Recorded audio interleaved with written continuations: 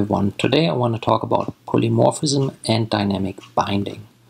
So what is polymorphism in programming? Polymorphism literally means multiple forms or multiple types.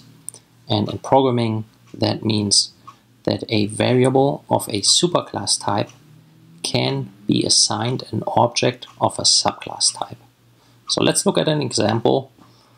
The example I want to go into is we have an animal class and that serves as a superclass, and we have two subclasses, dog and cat. So let's create our animal class.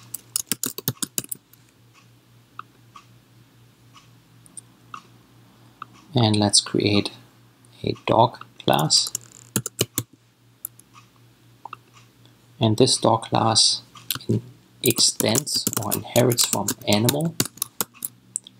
And then I create a second class, cat.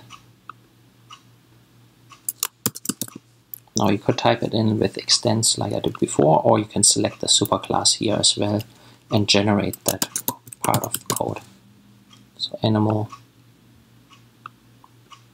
And now you see it generated the extends animal. So I have superclass animal and two subclasses, cat and dog. And let's create a main method.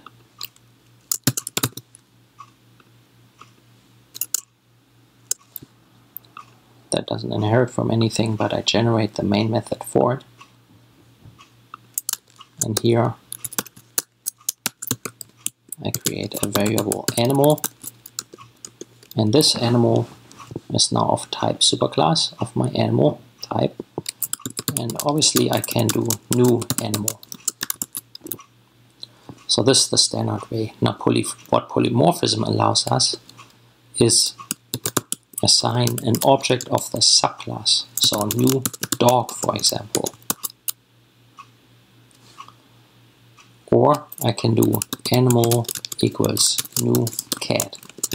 So you can see I can, to this variable animal, I can reference an animal object, I can reference a dog object, or I can reference a cat object. So really any of these subclasses are possible.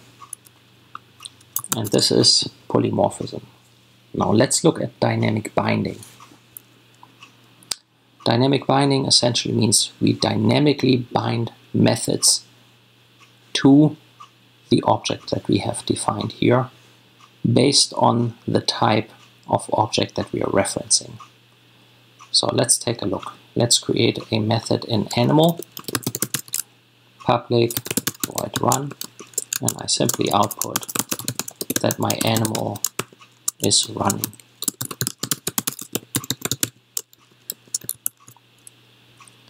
Now I go to my cat class and I override that method.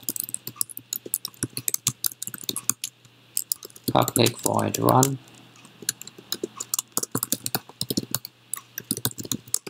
and here I output the cat is running. And then I do the same in my dog class.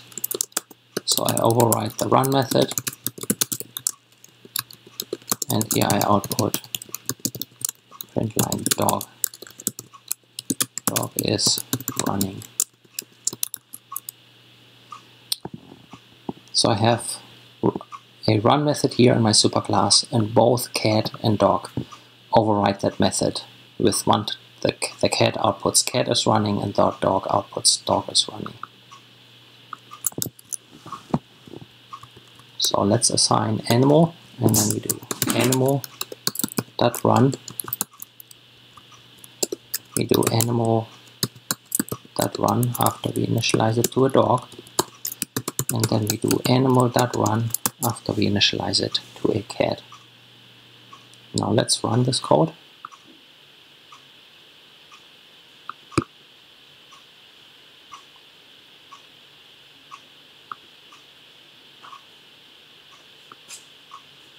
And we can see first it outputs animals running, then dog is running, then cat is running. So it doesn't use the type of the variable, it actually uses the type of the object that is defined to determine which run method to call. Here it calls the one of type animal, here it calls the one of dog, here it calls the one of cat. And that is what dynamic binding is. Thank you for watching.